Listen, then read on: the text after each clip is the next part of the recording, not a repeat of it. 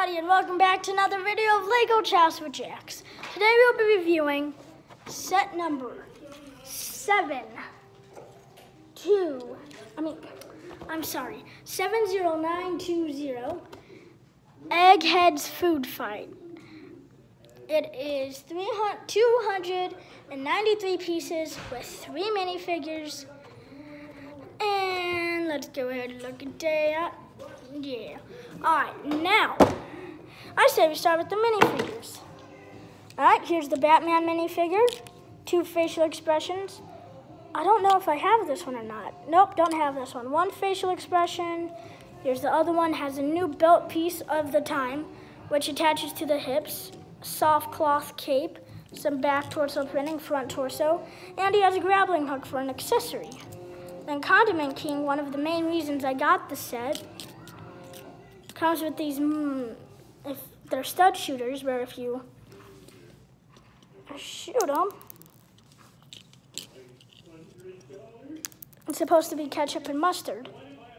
See that? Now if you take those off, then you can look at them better.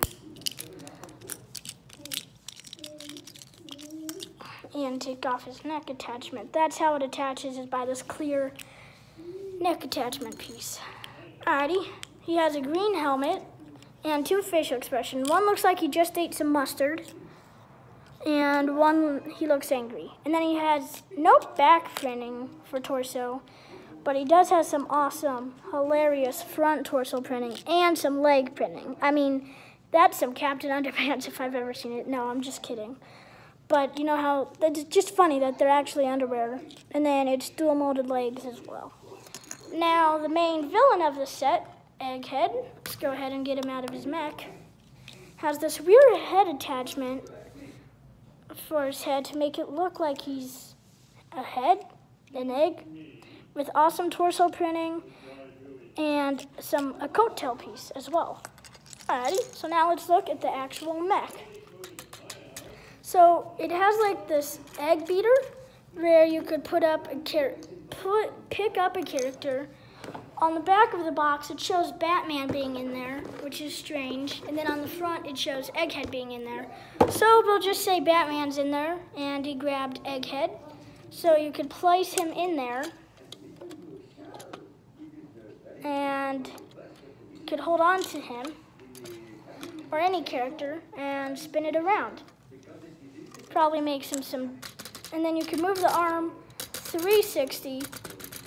Could move this a little bit, move all the fingers. You can move this little thing, and you can move this on the back. Move this. There's a lot of moving parts on these arms. And then back here, there's some of these like tanks, where you can move those up and down. And there's this thing where eggs come out, I think, where he throws them, and that attaches to this right here, which if we shoot that, well, I probably lost that forever. Nope, here it is. They are some printed pieces, and there's this wire that's going from here, and also it says Egg-splosive, ha ha ha. It's a funny joke. Then you can move this as you'd like as well. And probably another great piece is this white chicken piece with the clear hood piece, dome piece with some more clear pieces. And you can move the legs quite a bit. See that? So let's go do some poses. Looks like he's about to smash Batman. Could move the arms. All right, well, that's fine. We'll do poses at the end. And this over here, another 360. Oh, you can't move that one 360. I mean, you can not, no, because of that wire. But this, you can move the hand. That fires out these eggs. You could still spin that, still move that. Then there's this, which I don't know what that is. But then, if you put it sideways, it kind of looks like a chicken. And then there's some extra detail on the side. Really, I think the only complaint that I have with this whole set is this back part, which you can't even see really if you can't see it even if I like spin it around really. I mean, there's that, Why? Oh, that's why. Okay.